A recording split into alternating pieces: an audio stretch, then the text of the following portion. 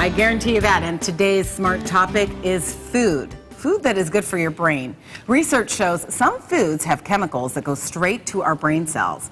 Connie, let me ask you a question. What kind of foods do you think are good for your brain? Well, fortunately, we've done some research, and according to the Journal of Pediatrics, anything that is very high in refined sugars and carbohydrates is not good for your brain, Daff. Okay, well, thank you for letting us know on that one.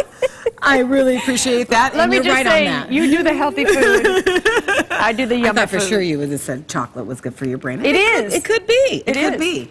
And you know the saying that you are what you eat. It can be true, especially when it comes to your kids going back to school. Yeah, that's right. And it's one of our smart topics. And it's one of the topics in this month's issue of Green Living magazine. It's the back to school issue there. Fabulous. And joining us now is the editor-in-chief, Tishan Donkersley. Hello, ladies. One of our favorite friends. Back to school. Hi. You know, when you walk in the door, I always feel like I need to stand up straight. I'm going to learn something about nutrition and the earth. Being green and eco-friendly. And there it is. Everything pure is comes out of you. Well, thank you very much.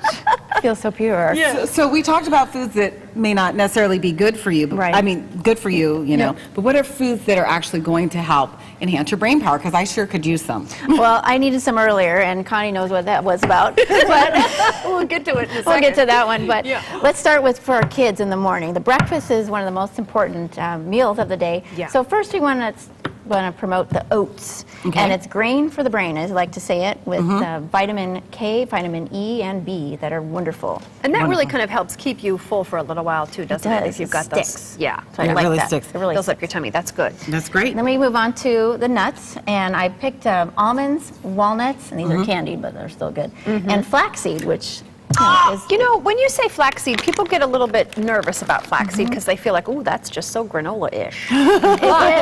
it's making its way into the popular scene, so don't be scared. Yeah, of it. don't be afraid of it. So what do you do with flaxseed? Well, I know you told me earlier that you put it in your shakes. And Well, I do, and you know, I take chocolate protein now, the Yum. chocolate protein shakes, and I put them in my coffee in the morning as creamer, so that I'm not using coffee not creamer. for your kids. No coffee No, for your kids. no coffee for your kids. And then I thought, gee, you know what? What if I could put my flaxseed in my coffee creamer, in my coffee, and it ended up being like pudding. So don't try that. Yeah, no. It was not good. But you know what? One thing about flaxseed that a lot of people don't know about is that you really want it to be grounded. You don't want the whole flax seeds because you're not getting the oils out of that. You want to make sure that they're grounded. Okay. You can put them on top of cereal and all those different things, Oh, too. well, look They're at- actually really there good it on is. cereal. Look at you, Miss Granola. I know, I am. Okay, now we're to the food that Now- I do remember now causes great concentration because we were does. having a hard time a moment ago. I can't remember that. Focus, focus.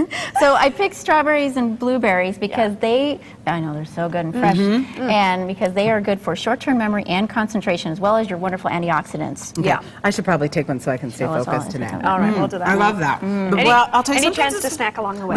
Exactly.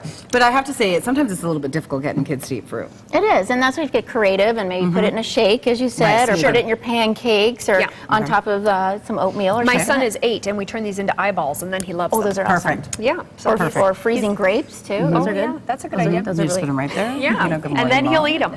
Exactly. If it's not okay. healthy. Focus, ladies. Dry Okay, fruit that's now, right? Okay, so dried fruit, I'm suggesting to put into the lunches if they like, because in the afternoon drag, as we all experience, instead of, for us, it's coffee or something else, but for kids, the dried fruit can really boost their energy levels. Yeah, and Okay. banana chips are fun because they're so used to just seeing a fresh banana. That makes it kind of They're yummy. interesting. Right. Hey, speaking of yummy, this is my absolute favorite yogurt It's the anymore. best. What is It's up with the Chobani. Greek I don't know. yogurt? What's in there? I have one every It's day. creamy and yummy. Now at Costco, they have them in this vat, and I Yes. just buy the whole By the vat. case. I look insane. Well, listen, I just wanted to tell you, ladies, that Greek yogurt has existed for a long time. Yeah. Okay? I just want to Before say- the magazine. Right, exactly. I try to eat mine with a toga on.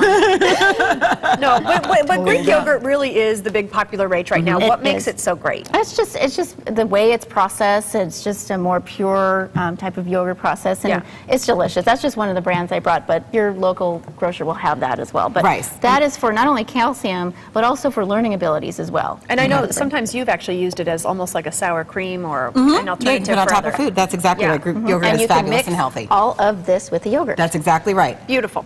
All right, eggs are Eggs good food. they're great for brain power, as we always said, scrambled eggs, scrambled eggs.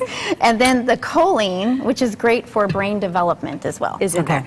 All right, these are the things that you probably want to avoid over would. here. Right, This is yes. the brain And drain. it was hard to pick those out. Not the That's water. Not the water. Not the water. I'm going to move Not the that water. for you guys. But the thing to look for on your labels is high fructose corn syrup. Yeah. Bad, bad, bad, bad, bad. And even in some of the syrup, you think, oh, I'm making these pancakes, these good pancakes. But if you check the syrup, you're going to find high fructose corn syrup in a lot of those brands. Yeah, yeah. So even though it says blueberries on it, it's probably It's not these kind of blueberries. not those. So here's the general theme that I'm getting. Yes.